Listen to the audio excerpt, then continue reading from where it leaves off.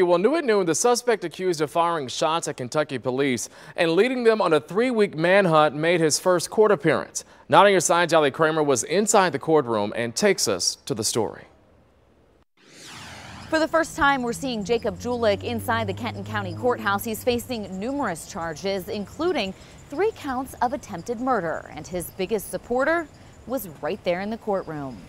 Jacob Julick, now wearing a red jail uniform, is facing charges for an alleged crime that happened exactly 3 weeks ago. His mother was crying before the hearing even began. Police say the 27-year-old shot at 2 Lakeside Park Crestview Hills police officers during a traffic stop in Erlanger on June 6th. His mother was there, making her first plea for Jacob to turn himself in. That's a big step to take, to shoot at officers, and at that point I would think you would be so overwhelmed knowing that the rest of your life is gone that you would be capable of anything as well as harming yourself. Over the weekend, Julick resurfaced and led Covington police on a chase reaching speeds over 80 miles per hour. He escaped yet again. But it all came to a head on Tuesday night when authorities tracked Julick to this Westwood apartment complex. SWAT had the place surrounded, and in that moment, Julick called his mom. He said, "I'm here. I'm not in the house where they think I am. I'm outside on the wood line. Could you call them and tell them where I am?"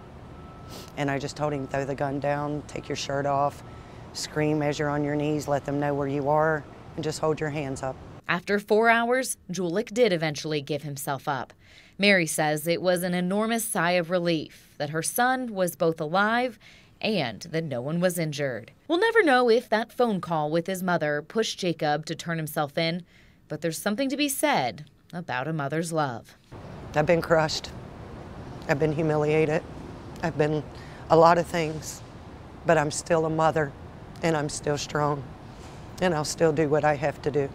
Julick is still being held on $1 million bond. He'll be back in court next Tuesday. Reporting in Covington, Ali Kramer, 9 on your side. Now, meantime, 3 others now faces charges connected to this case. Kenton County Commonwealth's attorney Rob Sanders says the trio helped him avoid arrest. John Wayne Linville, Krista Cortez, and Aaron Pino are also facing charges. They're accused of helping Julick while he was on the run.